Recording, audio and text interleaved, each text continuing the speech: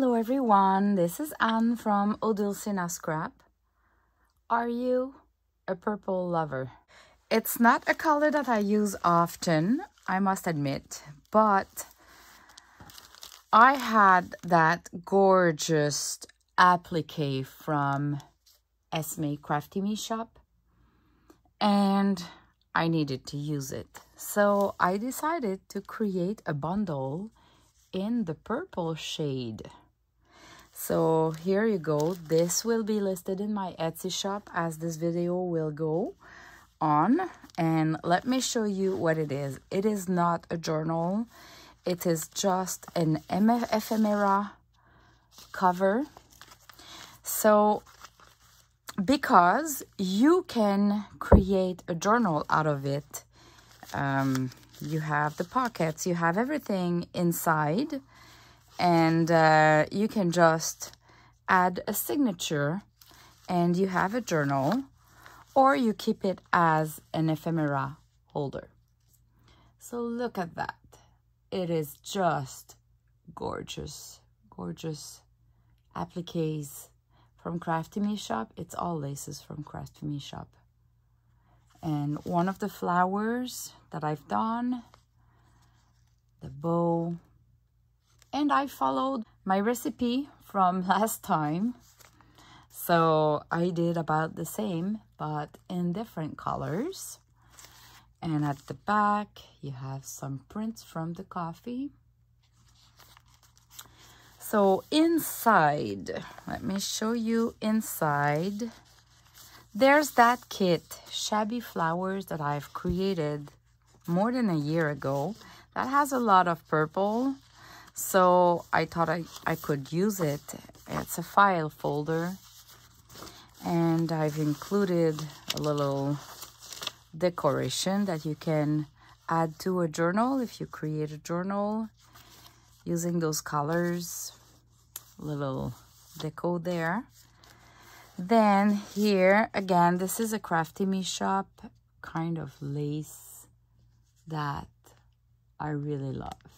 And because the colors are perfect, I'm gonna let it go because I kept it in my stash. Yeah, for a big year, I would say. This is a little booklet. So there's a special paper, embossed paper, and then 4 of those coffee stain paper. You have lines here to write, and it's attached with a thread as the old fashioned way, and it's Crafty Me shop laces as well. Here, this was in my stash. It's an old lace.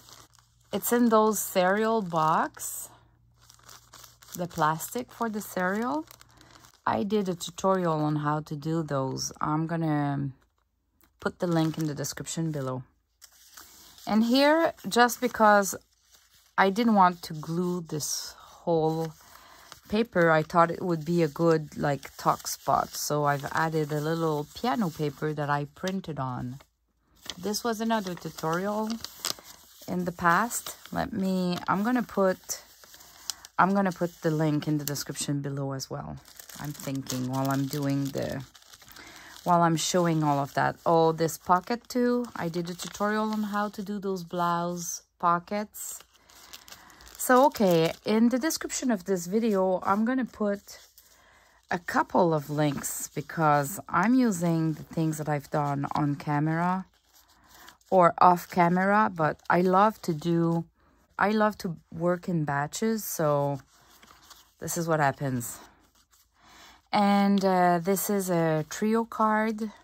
That's another tutorial that I done, just tackling them together. And a booklet using all of my scraps. I've been doing tons of booklets like that. Like it's probably almost a year ago, and I still have some. Here we have a pocket, and this pocket was not closed, but you kind of slide it under the edge of that big flower here. like that for the closure. So inside the pocket, because it's an envelope, I've included that big scrappy pad. It's really a big one. Lots of paper there. And it has some purple.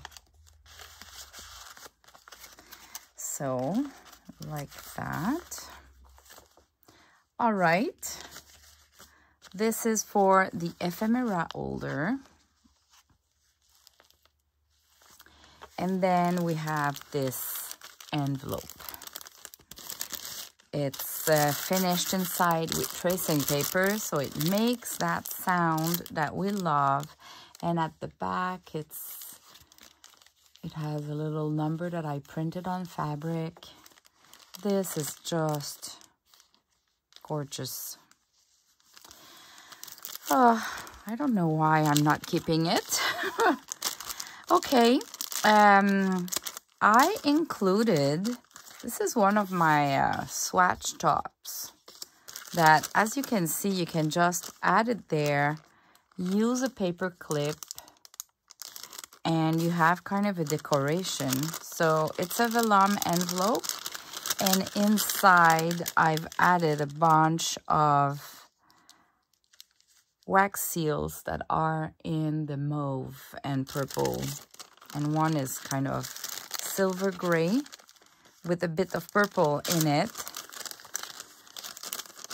because the theme is the color here, right?